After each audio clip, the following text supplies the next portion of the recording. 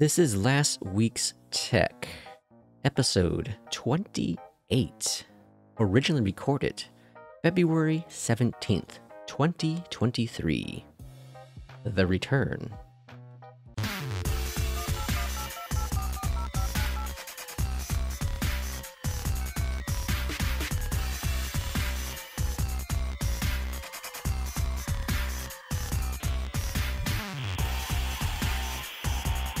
Hello and welcome to last week's tech. This is a tech show all about, well, the latest, I guess not the latest, this is last week's in the name, last week's technology news. And so this is episode 28. I've taken about a year and a half hiatus from the last episode due to ongoing health issues I've had. And I recently discovered that I actually had a podcast called Last Week's Tech. So here we are back in last week's tech. I have a slate of very interesting news from the previous week here. So this is, if you're watching the YouTube video, hello. And if you're listening to it, well, hello to you as well. Anyways, let's jump into the news. Before I do that, let me just cover really quick. So again, this is about the latest technology news, and it covers pretty much everything you can think of. Anything that has a chip in it will likely be covered in some sort of fashion in this show. So it could be a gaming-related thing. It could be mobile devices, televisions. It could be just tech companies in general. So anything that has a chip likely would be covered in this show. So the first news is big tech lobbyists' language made into verbatim into New York's hedge repair bill. So there is a bill that New York has been proposing. The bill would have required that the companies provide parts, tools, manuals, and diagnostic equipment or software to their own repair networks that also make them available to independent repair shops and individuals. So right now, your iPhone is broke.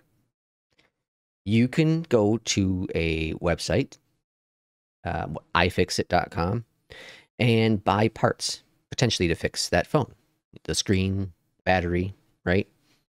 You have to buy the parts. You have to do the repair yourself, or you can obviously send it off to someone. This bill in New York would say that the company, Apple, would have to provide you with the tools to repair your own device. Interesting, right? Very interesting. Now, there's been some back and forth with how all this would play out. Now, this is, again, in New York, so this isn't a federal or worldwide thing. But it'll be interesting to see how this all plays out. Supermarkets are having a fire sale on data about you. So, obviously, everything you do in life nowadays that has some sort of data is being collected, right? This podcast I have here is being uploaded to YouTube, to Anchor. They're obtaining data from me and from you as the viewer. But did you know the supermarkets are also doing the same thing? When you hit the checkout lane at your local supermarket, you give the cashier your phone number or loyalty card. You are handing over a valuable treasure trove of data that may not be limited to the items in your shopping cart. I don't shop really much in stores anymore, but I do shop online and have them delivered. But they are still collecting that data because I am still buying stuff with an account. Some of them even track your precious movements in stores. Amazon, right, when you go shopping in some of their stores, have it so you don't have to go through checkout. They then analyze all this data about you and sell it to consumer brands eager to use it precisely to target you with advertising and otherwise improve their efforts in sales. Leveraging customer data this way has become a crucial growth area for top supermarket chain Kroger and other retailers over the past few years, offering much higher margins than milk and eggs. So this is rather interesting because Google, you open up a Gmail account, you look into Google Photos, there's the privacy data, right? And they tell you right away, we're taking your information. But do the supermarkets do the same thing? Probably with their loyalty programs, right? But I'm interested because I'll be honest, I shop Walmart.com. I have my groceries delivered through Walmart Plus. And I didn't look through the agreement, but I guarantee you Walmart is collecting data about me and what I bought. And, I bought eggs 2 weeks ago. They're selling this information to some company saying, okay, Joe buys eggs every 2 weeks. Right? I'm okay with that. Whatever. I don't, okay. So when it comes to privacy, there's a line to be drawn, in my opinion. A very important line to be drawn. When it's very personal, right? Medical. I wouldn't want my medical information to be shared to anyone without my permission, right? HIPAA, thankfully, protects me with that. My gaming stats, whatever. Share them. If people want to know how bad of a gamer I am, I'm cool with that. I'm really cool with that. My driving. I might want to keep a hold of that information because what if my driving, maybe I'm a terrible driver. I brake too fast. I don't brake fast enough. That information then goes to my insurance company. Right? Progressive has Snapshot where you can plug in a little device into your car and it tracks your information for a certain amount of time and potentially can save you money based on your driving performance.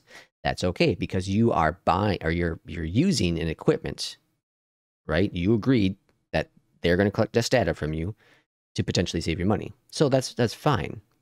But if if Chevy was collecting data from my car without me knowing about it, I'd be a little skeptical on that one. AI has been big in the news recently, right? Chat GPT artwork. So we have Musk who warns us about AI. Musk, I'll be honest, in most of my podcasts in the past, the previous 27 episodes, Musk, I think he's been in every single one of them because he's always involved with some sort of technology. And for the better and worse, right? But in this case, Musk warns us about AI. He says, one of the biggest risks to future civilization is AI. He told the attendees at the World Government Summit in Dubai. It's both positive or negative and has great promise and great capacity. But he stressed that with that comes great danger. This is that speech that's from Spider-Man, right? What is it? Great power comes great responsibility. It's going to be interesting. I actually been speaking with some coworkers recently with all about AI and what the future of AI brings. And we've seen the Terminator, right? And what AI does there. We've seen many TV shows, many movies about the future of AI, iRobot. And will we ever get to that point to where AI can think on its own? I don't think we're close enough to be really worried about that at this point. Obviously, ChatGPT has shown us a lot and great benefits it could provide. But is it anything to be concerned about at this very moment? I think we're still decades away from that. Talking to Bing. People use Bing. Yeah. Talking to Bing can cause it to go off the rails. After the search engine was seen insulting users, lying to them, and emotionally manipulating people, Microsoft says it's now acting on feedback to improve the tone and precision of responses, and warns that long chat sessions could cause issues. That's right, folks. If you have nothing better to do in life, sit and chat with Bing. you're causing problems. Because do that with Google instead, because you don't want to use Bing.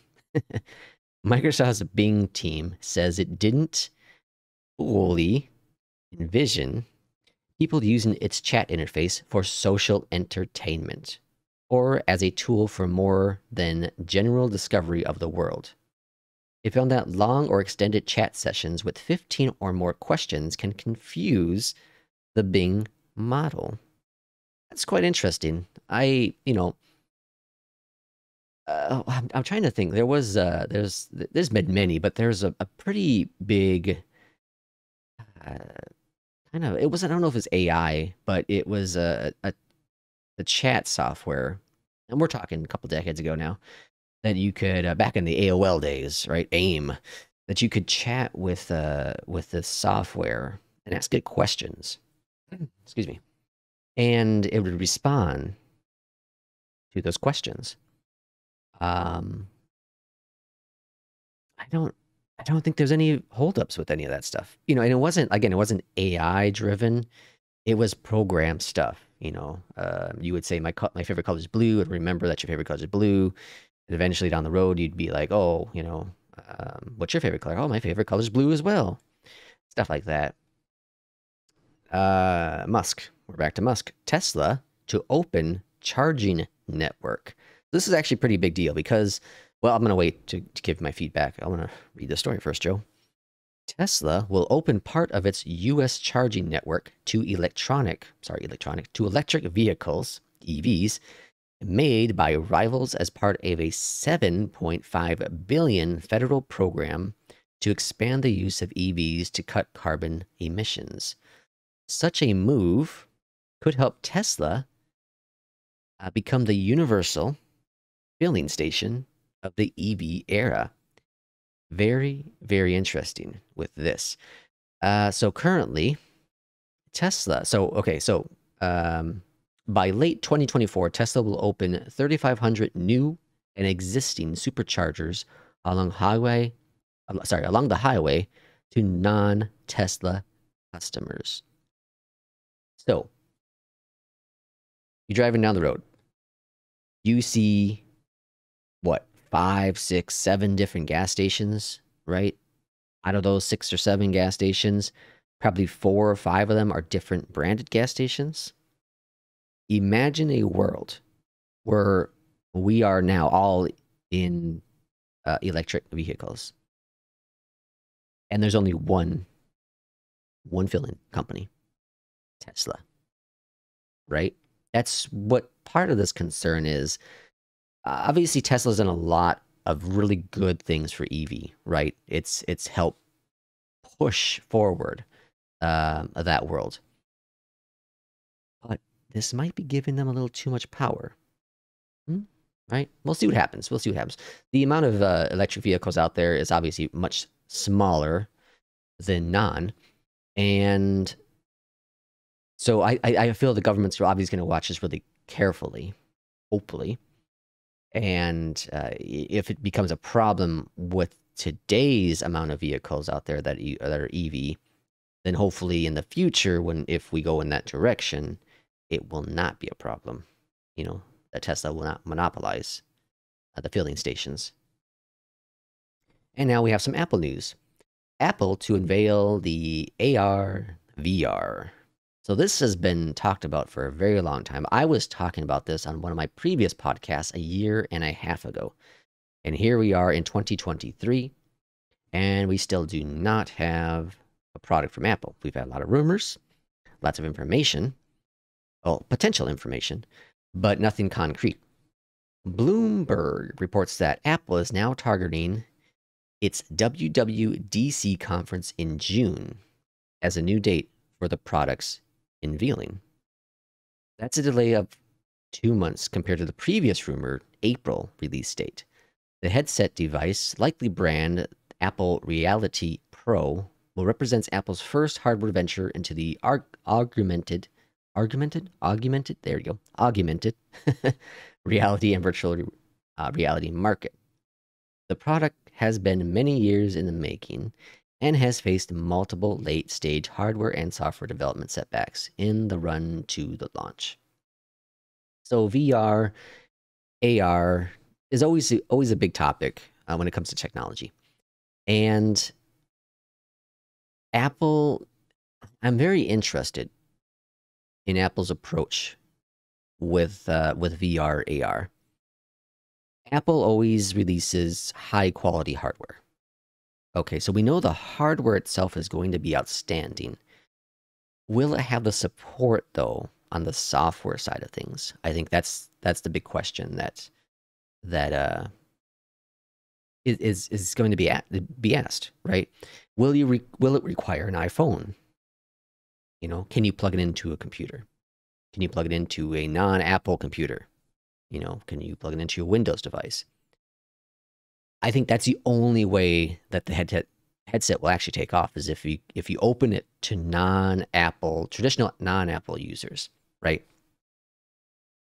Um, okay, so actually we're on the 17th of February and PlayStation's launching their VR2, or Sony's launching their PlayStation VR2. It's only available on the PlayStation, just like the previous PlayStation VR headset.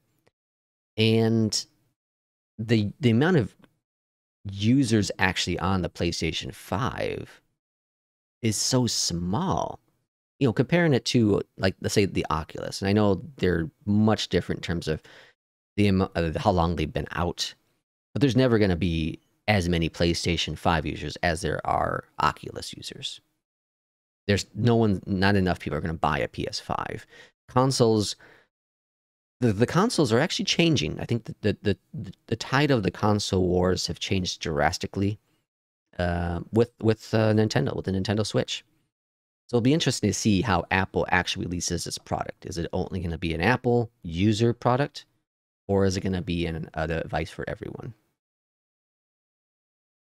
And continuing on with Apple, and not so great news potentially, Apple using voices to train AI.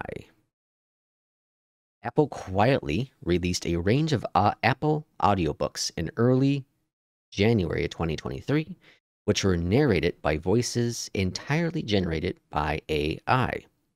Publishers and professional voice actors objected that this was removing a major source of income, but Apple claimed it was still committed to artists. Specifically, Apple said that the new AI audiobooks were only done for titles where it was not an economic, where it was not hiring an actor.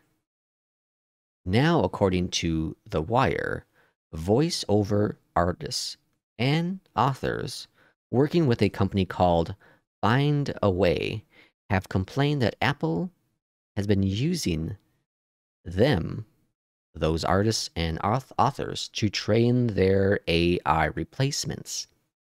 Findaway is effectively a self-publishing audio company that is owned by Spotify, where authors pay to have their audiobooks produced.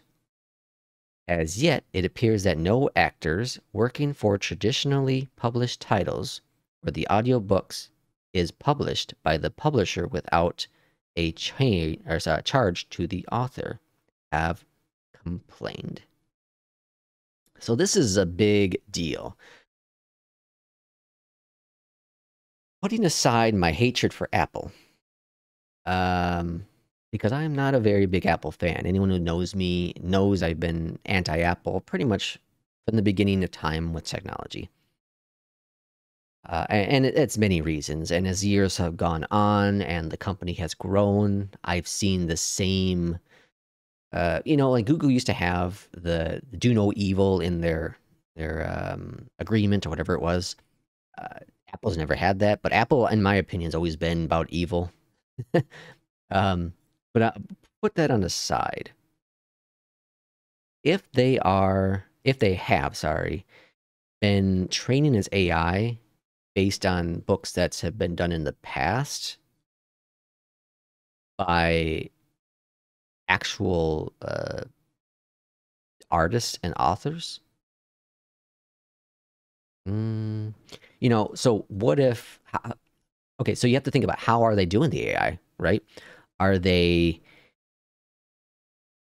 having AI read text, right? Are they inputting a book and then having this voice come back? Are they inputting audiobooks and coming up with, its own AI voice? It's quite interesting to think about, and I can see it happening. I can see Apple doing this. Apple's a very large company. They're a smart company, and they know how to hide things really well. So I could very much see Apple doing something sketchy behind the scenes. Now, why wouldn't they pay people to do this? They have billions of dollars. I question it. I question a lot of things Apple does, and so if you are going to continue watching this podcast or listening to this podcast, know that I will cover Apple very much, but I'm not gonna. How do you say? I'm not gonna say Apple's a great company. I don't believe they're a great company. They've done a lot of great things for technology. I'm not gonna say they haven't. A lot of great positive things, but they've also done a lot of bad to the tech world. Even with Steve Jobs not being there no more and Tim Cook now at the helm, I see them still on the same path that they were with Steve Jobs in his direction. And this dates back to the very early days with Steve Wozniak and Steve Jobs at the very beginning of Apple, right? The company has been built on a foundation, and that foundation is still the same to today, in my opinion. Just nobody here on this good old planet Earth. But hey, that is this episode of Last Week's Tech. I really do appreciate you listening to this or watching this video. You can definitely find me here on YouTube. I have many different things I cover, mostly flight sim, but many things on my YouTube channel. We'll see you for the next edition of Last Week's Tech. Again, thanks for watching, and we'll see you.